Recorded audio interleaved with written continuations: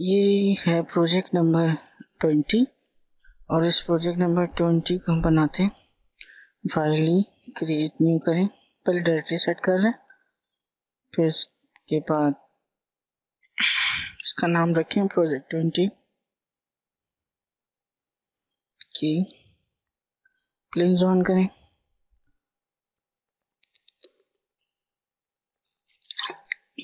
Isometric भी जिस तरह से वो दिया हुआ इस तरह से बनाते हैं। ड्राइंग खोलते हैं, सीधा करें ड्राइंग को।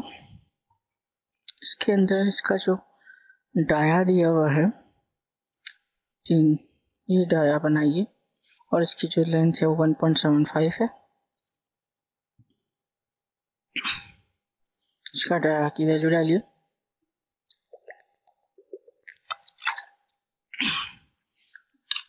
सिमेट्री कर दें। ये बेस इसकी शाफ्ट तैयार हो गई। अब हम ये ट्यूब बनाएंगे। इस ट्यूब का डाया 1 इंच है और इसका सेंटर से डिस्टेंस जो है वो टोटल इसका 10 इंच का डाया है।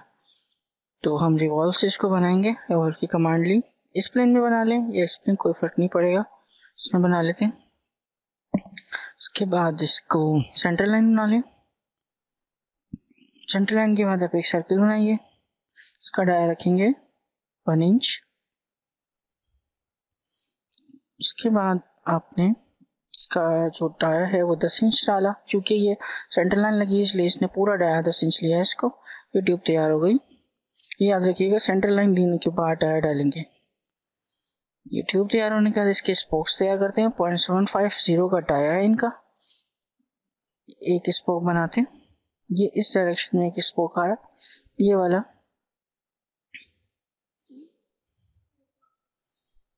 अब इस स्पोक को इस डायरेक्शन में लेने के लिए प्लेन लीजिए ये वाला और शूट कर दें। सर्किल लें, सेंटर में डाया डालिए 0.750। उसके बाद इसको ओके कर दीजिए। यहाँ से इसको अप टू सिलेक्टेड करके इसका फेस सिलेक्ट कर लें ताकि ये यहाँ तक ही डिजाइन हो जाए। अप टू सिलेक्टेड किया है। उसके बाद आप इसको पैटर्न कर दें।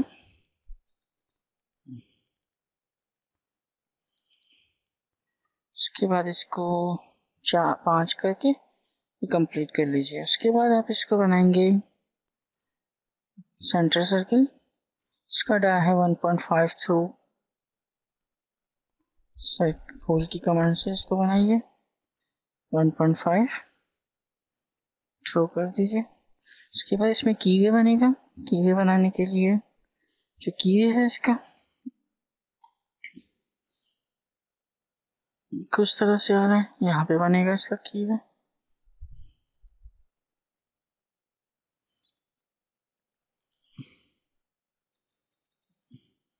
अब इस कीवे की जो डायमेंशन है उसके हिसाब से सेंटर रेक्टेंगल लें और इसको बनाएं।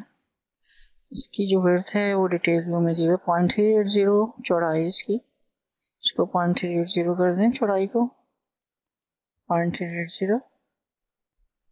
उसके बाद ये जो है डिस्टेंस डिफाइन करें यहाँ से लेकर यहाँ तक, और ये हो जाएगा 1.75 और इसकी वे को थ्रो कर दें मटेरियल रिमूव करके। सिमेट्री कर दें, मटेरियल रिमूव कर दें। ये आपका जो जॉब है पार्ट नंबर वो तैयार हो गया 20।